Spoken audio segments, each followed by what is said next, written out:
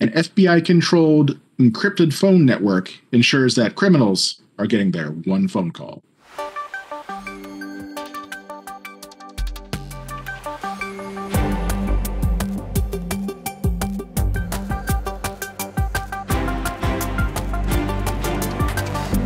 Matt, I heard you have some details around an FBI operation that recently came to light.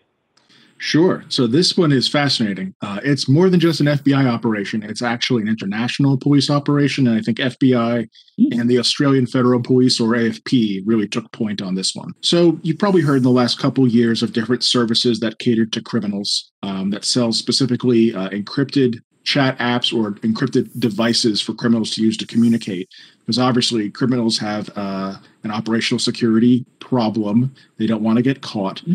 So they try to do their best to prevent other people from reading their messages, which is something that law enforcement can typically do, is read text messages, emails, things like that. In the past few years, you've probably heard of EncroChat, Sky ECC, Phantom Secure, all in that space. The newest one would be Anom. And the interesting thing about Anom is that it was actually set up as a sting operation by the FBI and the AFP. So apparently, a confidential human source in the Phantom Secure case came to FBI or AFP and said, I've got this app that I'm building to do encrypted chat. Do you want it? And of course, law enforcement jumped at this chance. And the way that it operated was that they would try and get these into the hands of criminals through, other confidential human sources, people who they could sort of sell this to as a legitimate encrypted chat program. And in fact, more than just a program, these were handsets that were designed specifically for this purpose and sold exclusively, as far as we know, to criminals. So they would be marketed as something you can use to do your dirty deeds without anyone spying on you. They would be like a phone with just a calculator, and maybe it looks like that's about it. But once you put in a special code, you can use the chat version of the app. Now, this was sending ostensibly encrypted messages between people. But messages were also being forwarded, encrypted with a master key, to servers that were set up specifically for interception. And then eventually they would make their way to the FBI. Actually, a really interesting part of it that I hadn't read until just today is that apparently no arrests have been made so far in the U.S. for this because of the laws that we have preventing FBI agents from downloading and reading the messages from U.S. accounts. Now, I don't know how true that is. I read that in, I think it was ABC as an Australian news outlet. I read their article about it. I'd love to learn more. But apparently Australia does not have such laws, which might have been why they were involved in this. Different jurisdictions can treat this data differently. And I had read that there was some sort of encryption and decryption shuffle between one server and another to make sure this was all above board in the respective jurisdictions. Anyway, this ran since about, I think, 2018, October. They just arrested around 800 people as a result of the evidence they gathered by having criminals use this network. Which is wild. I mean, this was sold to, Italian mafia, motorcycle gangs, drug dealers, and yeah, it's pretty wild that this has just all come to light, and then they swooped in. And this was not just within the U.S. and Australia. The information was shared overseas with other police organizations, and arrests were made in various different countries as a result.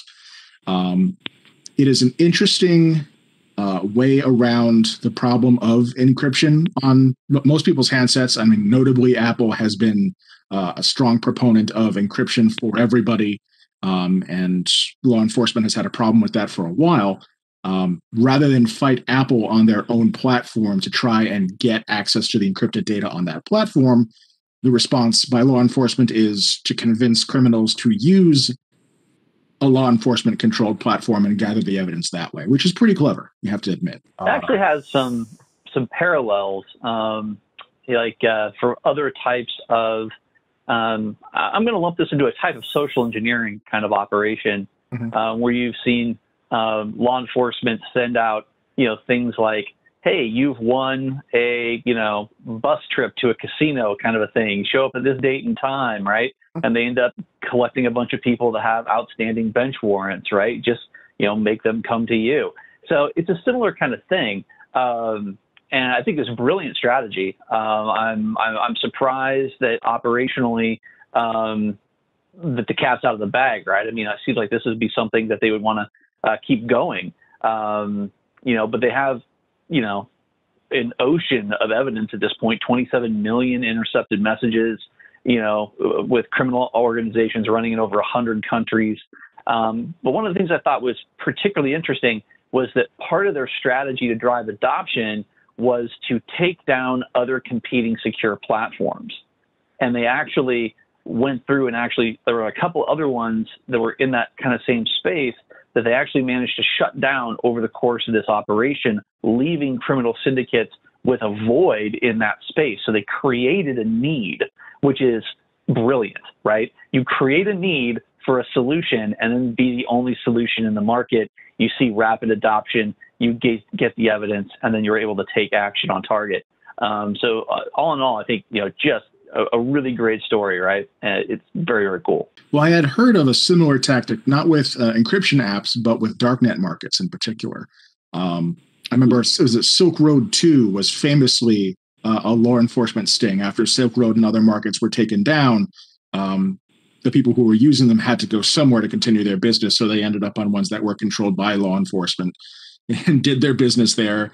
And at least they were, evidence was at least gathered. I don't know how many arrests came out of that, but I guess a significant number did. There was another book that I had read a while ago, and I want to say it's Kingpin by Kevin Poulsen, but I can't be sure. But there was famously a market. This is pre-Tor. There was a market that was also run by the FBI with the understanding that, the guy running it at the top was actually, I think, an FBI agent. And everyone was doing their business there, and they just kept collecting the logs. That's how it goes. I wanted your take on do you think this is going to have an impact on the future of these kinds of applications? Because I hear a lot of people discussing online that, once you've got a network like this that from the very start was a law enforcement sting, how can you possibly go out into the market with a brand new one and say, hey, we're totally not law enforcement, but we'd like you to put all your sensitive information inside of our encrypted app. Please use us. I feel like it's a real hard sell at that point.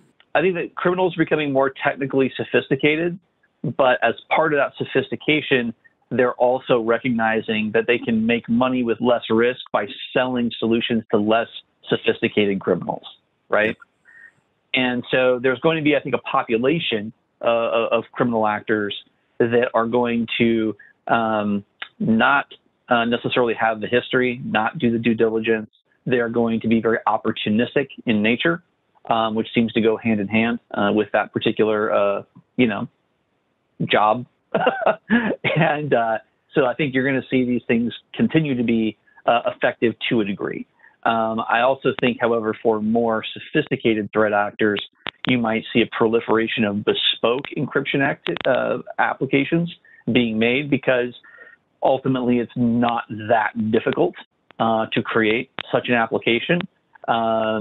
You get some very well-educated individuals, PhDs from various other, malicious countries. They can code these things up. It's not that difficult.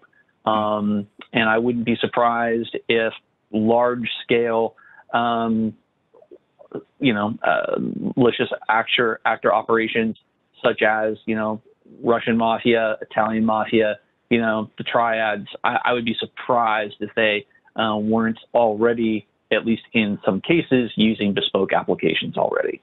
Well, another article I remember doing on the show a while ago is that the cartels in Mexico, I believe specifically El Chapo and his group, I guess, kidnapped or otherwise convinced telecom engineers to set up a separate cell network.